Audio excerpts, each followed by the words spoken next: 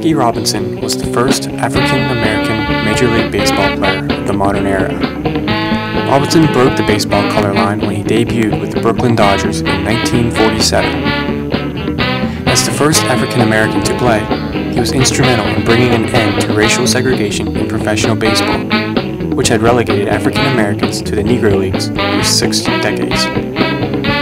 Monte Irvin, an African-American baseball player who played soon after Robinson, stated that Jackie Robinson opened the door of baseball to all men. He was the first to get the opportunity, but if he had not done such a great job, the path would have been so much more difficult.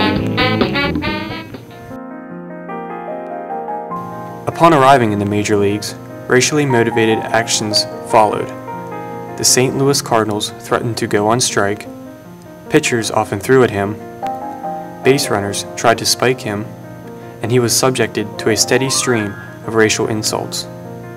He received hate mail, death threats, and warnings that his baby boy would be kidnapped.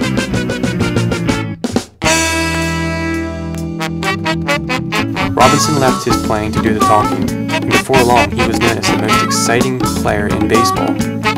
Despite the adversity he faced, Jackie became Rookie of the Year, won a batting title, an MVP award, had 6 consecutive seasons batting over 300, and received an election into the Baseball Hall of Fame in 1962.